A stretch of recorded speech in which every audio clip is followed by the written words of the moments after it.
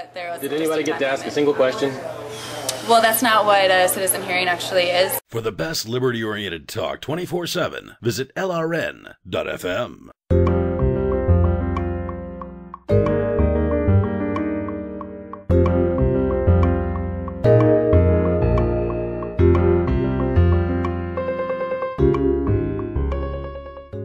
Now, you sounded like you're pretty believing of the federal claims that they're going to reduce emissions by a certain amount with their plan. If you believe the feds, I gotta wonder, did you believe them in the 90s with their clean air legislation? And then what happened with MTBE? Yeah, I've never been. I'm actually going to... Are you familiar with what happened the last time they tried to do clean air legislation, how it polluted the lakes, according to 60 Minutes? Do you care? Does history matter to you? Or are you just going to keep sucking my tax money for no good reason? It's not you.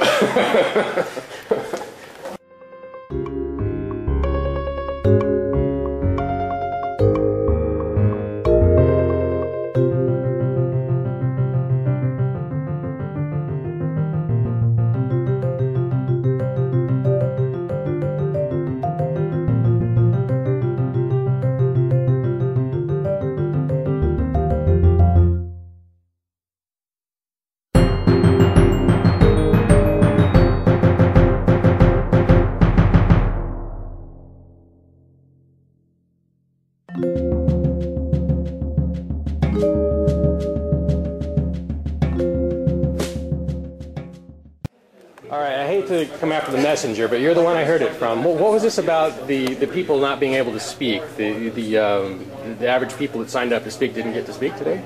Or to ask questions?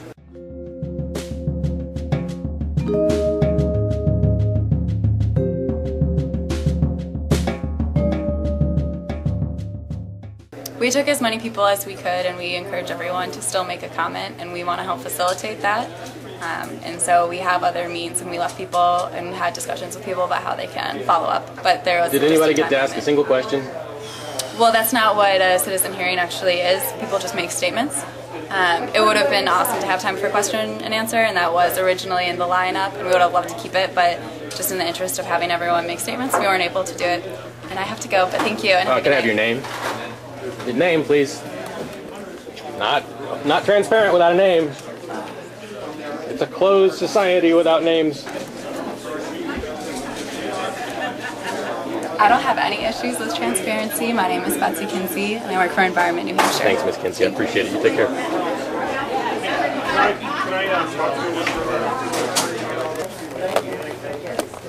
We were 700.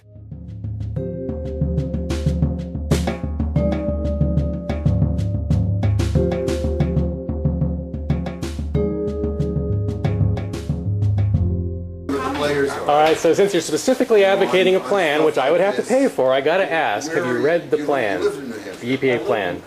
No. How can you advocate it if you haven't read it? 400 pages long. I went to Harvard Business School. I've read it. And when you go to Harvard Business School, you learn how to go through things and quickly collect information. I read the highlights, I know basically what it says, and that's why I have time to write to the president and call my senator and congressman and live a pretty normal life in addition to everything else. Have you actually tried to take a look at it and read part of it, even? I've seen it online, because I looked at the President's Climate Action Plan online, in fact, just the other day. I mean, I'm really not doing much better than you. I'm not in a position to throw stones, because I've only read parts of it, but I couldn't understand a word of it, so I could never be for it. How can you? I could understand it, and I understood the summary given here. It was pretty simple.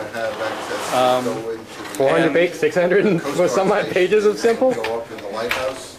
You learn, as I said, to go through things quickly. It's a complicated world, and the only way we can deal is if we learn how to read quickly and get the main points from things. All right. I appreciate you at least answering my questions. Not everybody does. My pleasure.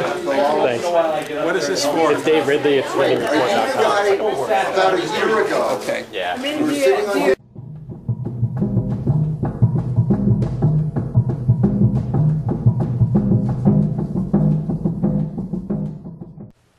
LRN.FM. 24 hours of Liberty Radio every day. Now available on satellite too at sat.lrn.fm. That's what a satellite sounds like. Put it on your unlicensed station. Wear it in your hair. But above all, don't despair. The Liberty message is getting out. And right now, you're missing it. Or maybe you're not. But skip on over to LRN.FM. Feds don't want you to hear them.